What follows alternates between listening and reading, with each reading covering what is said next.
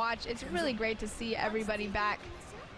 I have to say, though, I really like that Kokoro outfit. I don't know what it is about it. Probably sounds perverted, but yeah. That looks like a biking outfit, actually. Yeah.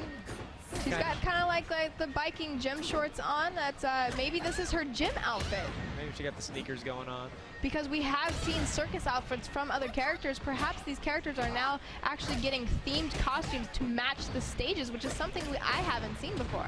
Yeah, that actually would be pretty cool, and it makes sense, you know, since there's that the stage with Bayman where he's got the soldier outfit and the fighting going on and all that. Do you remember his scuba suit outfit? Oh, Scuba Steve.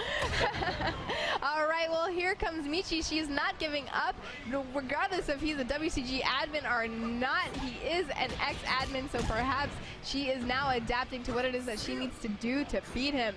I don't know. I mean, this guy's got some experience at all. You know, he's not going to be letting it up easy.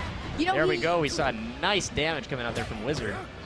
That is true, and he used a power blow earlier. He didn't have the red bar glowing, but he used it in a way to space just right enough so that when he did use it, it was able to hit her. Yeah, I mean, right there, you know, it definitely has that benefit. Hayate's power blow is really cool to watch, too. He just has a little teleport back and forth. Yes. There we go. See, once again, he didn't have her in the red to be able to get any animation off of it, but he's using it as a way to space himself just right so that when he does come out of that power blow, he's hitting her right in the face.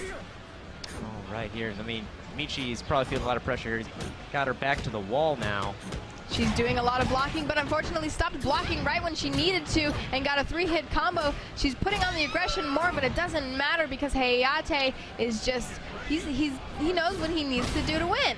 He does. I mean, I've seen that kick there. He always uses to start this, too. That's a high crush. So that means it's going to avoid all high attacks. And it has a very good distance, too. So that is just an excellent opener from mid-range.